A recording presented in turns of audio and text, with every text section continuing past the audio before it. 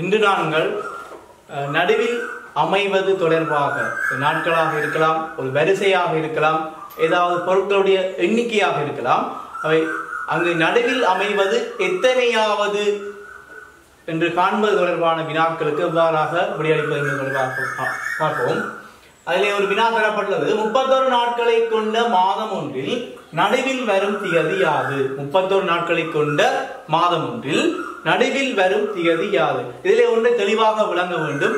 ஒரு நடுவிலே ஒரு பொருளாக இருக்கலாம், ஒரு நபராக இருக்கலாம், ஏதாவது உபகரணங்களாக இருக்கலாம், அல்லது நாட்களாக இருக்கலாம். நடுவிலே வரும் ஒன்று அமைகின்றது என்று சொல்லி சொன்னால் அந்த மொத்த எண்ணிக்கை ஒற்றை எண்களாக இருக்க வேண்டும். மொத்த எண்ணிக்கை ஒற்றை எண்களாக இருக்க வேண்டும். ஏன்னா இரட்டை எண்களுக்கு நடுவிலே அமையாது, சமனாக பிரிபடும். ஒற்றை எண்களுக்கு மாத்திரம்தான் இந்த நடுவிலே அமையும். எனவே இங்கே தரப்பட்ட 31 ஒற்றை எண் 31 நாட்களை கொண்ட மாதம் ஒன்றில் நடுவில் வருகின்ற திகதி, 31 நாட்களை கொண்ட மாதம் ஒன்றில் நடுவில் வருகின்ற திகதி எத்தனையாவது திகதி? ரெண்டு வழிமுறைகளை நாங்கள் பார்க்கலாம். ஒன்று 31 ஒன்றை கூட்டினால் 32, அதனை 2ஆல் வகுக்கும் பொழுது நேரடியாக எங்களுக்கு திகதி கிடைக்கும். 31 ஒன்றை கூட்டினால் 32, 32ஐ 2ஆல் வகுத்தால் விடை 16ஆக காணப்படும். எனவே நடுவில் அமைகின்ற திகதி 16ஆம் திகதியாக அமையும். அல்லது 31ஐ நேரடியாக 2ஆல் வகுக்க வேண்டும். நேரடியாக 2ஆல் வகுக்க வேண்டும். 2 2 10 மீதி 1. எனவே இங்கு மேலே பெறப்படுகின்ற விடையுடன் ஒன்றை கூட்டும் பொழுது நடுவிலே அமைகின்ற திகதி எத்தனையாவது திகதி என நாங்கள் கண்டுகொள்ளலாம்.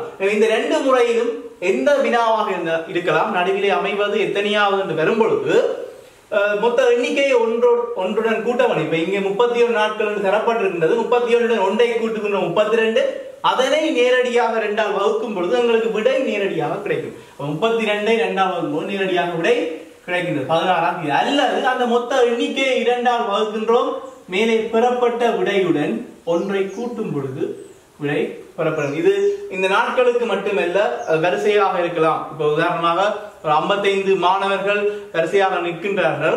55 மாணவர்களில் நடுவில் நிற்பவர் எத்தனையாவதாக நிற்கின்றார் என்று சொல்லி கேட்டார். 55 மாணவர்கள் இருக்கின்றார்கள், அதில் நடுவில் நிற்பவர் எத்தனையாக? 55 ஒன்றை கூட்டுகின்றோம் 56, அதை நாங்கள் 2ஆல் வகுக்கும் பொழுது 2 4 2 16.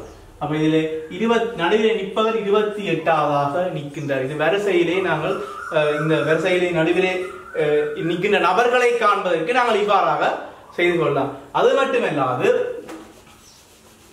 ஒரு சாதாரண வருடம் ஒன்றில் நடுவில் அமைகின்ற நாள் எத்தனையாவது நாள் என்று வினா வருவதை நீங்கள் அவதானித்திருப்பீர்கள், கற்றிருப்பீர்கள்.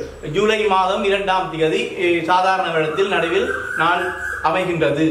அது எத்தனையாவது நாள் என்றும் படித்திருப்பீர்கள், 183வது நாள் என்று படித்திருப்பீர்கள். அது எவ்வாறு வருகின்றது சொன்னால், சாதாரண வருடத்தில் 365 நாட்கள் உள்ளன.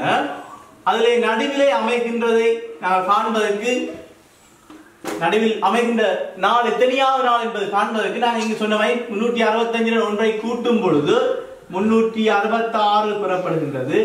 அதனை 2ஆல் வகுக்கின்றோம். 2 2 2 16, 3 6. இது நேரடியாக உங்களுக்கு விடை 183வது நாள் என்று கிடைக்கிறது. நீங்க கற்றிருப்பீர்கள், சாதாரண வருடம் ஒன்றில் நடுவில் அமைகின்ற நாள் 183வது நாள் என்று படித்திருப்பீர்கள். அது ஜூலை மாதம் 2ஆம் தேதியாக அமைகின்றது என்று கற்றிருப்பீர்கள். அது இவ்வாறுதான் பெறப்படுகின்றது என்பதை தெளிவாக தெரிந்து கொள்ளுங்கள். இவ்வாறாக நடுவில் அமைகின்ற நாட்களுடைய எண்ணிக்கை, இதிலே மேலே சொல்லப்படும் 31 நாட்களை கொண்ட மாதம் ஒன்றில் நடுவில் வருகின்ற தேதி யாது என்று கேட்கப்படுகிறது. இது 31 நாட்களை கொண்ட எல்லா மாதங்களுக்குமே, ஒரு வருடத்திலே காணப்படுகின்ற 31 நாட்களை கொண்ட 7 மாதங்களுக்கும் அந்த நடுவிலே அமைகின்ற தேதி 16ஆம் தேதியாக காணப்படும். மேலும் நன்றி. இது போன்ற கல்வி தொடர்பான பதிவுகளை பார்வையிடுவதற்கு இந்த புலமைக்கலசம் எனும் யூடியூப் சேனலை சப்ஸ்கிரைப் பண்ணுங்கள். சப்ஸ்கிரைப் பண்ணிய பின்னர் அருகிலுள்ள பெல் ஐகானை அழுத்துங்கள். நன்றி.